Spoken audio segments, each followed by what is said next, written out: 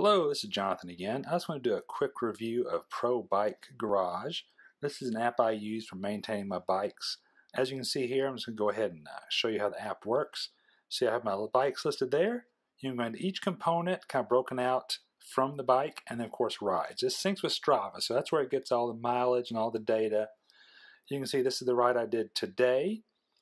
And you can see what bike it was. You can link everything up from every ride with a bike. So if you use Strava, this works for you. If you don't use Strava, you can manually enter them, I'm sure, and there may be other import methods. I'm not totally sure. But Strava works for me, and I make sure in Strava that I keep all my bikes correct. Well, 3 bikes that I have. Keep them correct, that way I know what services there are. And you can see the little icons here, and also in the notifications, it shows you when you have service due as well after the ride. I've got a few services I have to do this weekend, and a few that I've got to contemplate and see what I'm going to decide to do. But as you can see, I went ahead and added my components. You have to add the components individually, which is a little time consuming, but I really like this because I have my components in, and then once you go in a component, you can set max life if you want, inspect fit and tension. I actually did that, so I need to go ahead and take care of that. I'll take care of that this weekend. Bolts, and you can set interval as well. So what I do is for a lot of my maintenance, bike and bolts, I just kind of check all my fittings, check my bolts, seat, clamps, tires, wheels, kind of everything miscellaneous. Make sure that when I'm out riding, nothing comes loose. And I do this every 100 miles. So what I'll do is this weekend I'll hit that. When I do that service, I'll hit the add service. And I put the date, the time, what you did, any note you want to put in. And of course, you hit the check mark up there in the right-hand corner. And that would mark it as done. I'm not going to do that just yet since I haven't completed the service. So if you want to add a bike, you can come down here, manage bikes on Strava.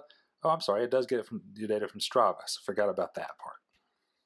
So if you want to add a component, go into your components, and that's where you add your components. So you can put your battery, your bike computer, bottom, and you can search as well. You want to search like Di2 Shimano battery or something like that, depending on what type of equipment you're looking for. A chain. It's actually got a pretty good database of chains.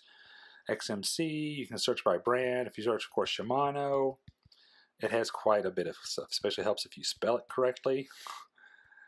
But you can have everything here. You can check Shimano pedals or chains.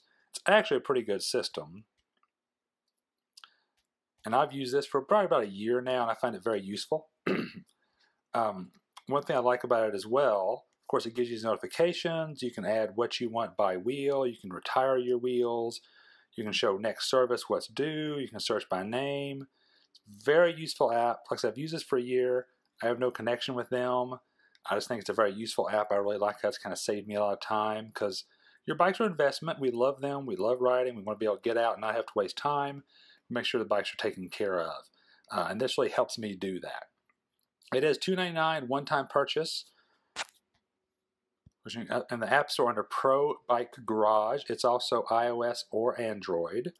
Of course, on their website is ProBikeGarage.com. Again, I'm not connected with them in any way. You don't get a kickback, don't make anything off of it, but I've used it for over a year now. I really like it. I find it a very useful app, and I think it's something you might really enjoy.